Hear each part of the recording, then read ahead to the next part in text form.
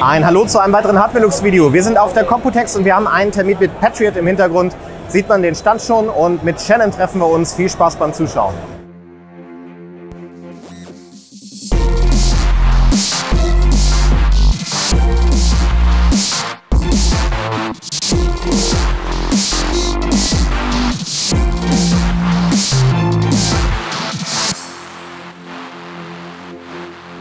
Yeah, hi Shannon, nice to meet you. Hi Dennis.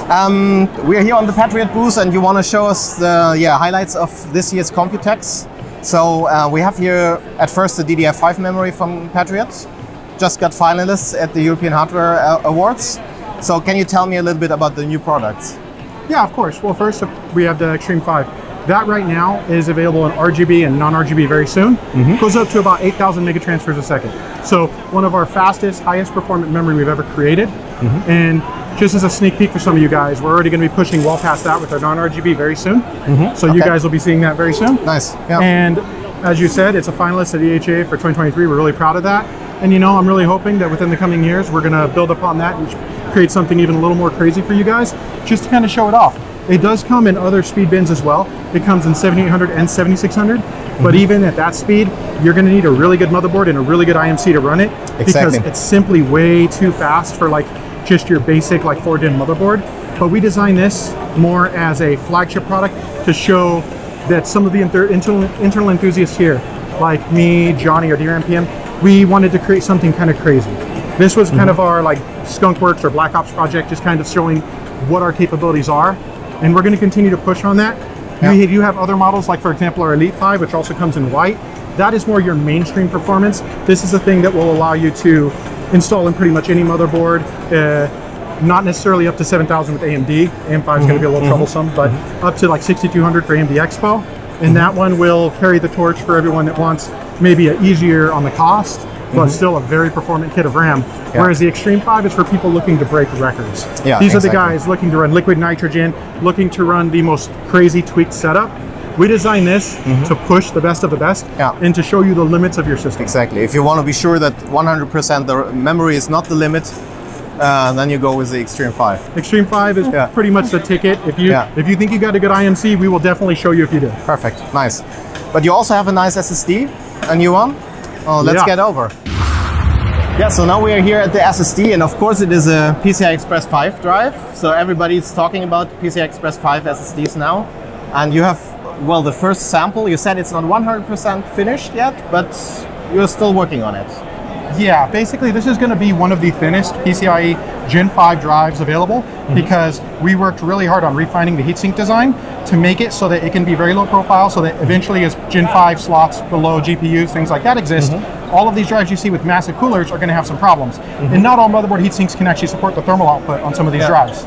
So we designed this one to make it so that it's thermally compliant, has a good quality fan in it. That's one of the reasons it's not 100% complete yet, is we found some degradation in like plastic quality, things like that. You know how thermal works with plastic. You get plastic too hot, it becomes crystalline, it breaks down. So basically we are really optimizing the fan design. We have one of the closer to final versions in a board they're running, but these things run in an insanely high temperature thermal chamber, along with full performance for up to 2 days, and we will not validate it to actually be correct to be a Patriot Viper product unless it can sustain that. So therefore, without throttling, it has to be like over 50C thermal chamber and running full load 100% for up to 2 days. Yeah, that's what you want in the end. You don't want throttling in your PC, but then you can control the performance. Exactly. So that's exactly what we are always saying, like wait a little bit longer, then there come some nice PCIe SSDs out, and then it's not an issue anymore. That's why at CES we said like, hey, you know what? The initial 10K drives came out, and we're like, we're not going to rush into this. We're not just going to make a drive just to make it and say we have Gen 5. We showed a concept, one of the initial Phison concepts, but we've been working closely with them and basically all of our manufacturing partners, along with internally building these drives ourselves.